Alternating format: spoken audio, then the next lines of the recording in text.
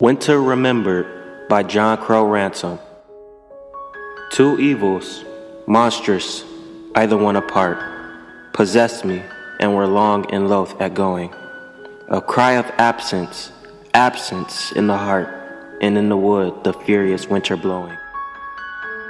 Think not, when fire was bright upon my bricks, and past the tight boards hardly a wind could enter, I glowed like them, the simple burning sticks, far from my cause, my proper heat and center.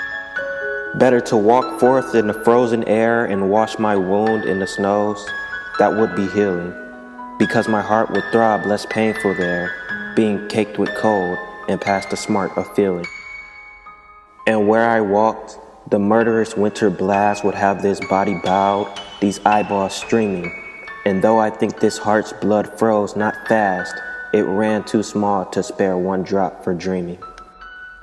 Dear love, these fingers that had known your touch and tied our separate forces first together were 10 poor idiot fingers not worth much, 10 frozen parsnips hanging in the weather.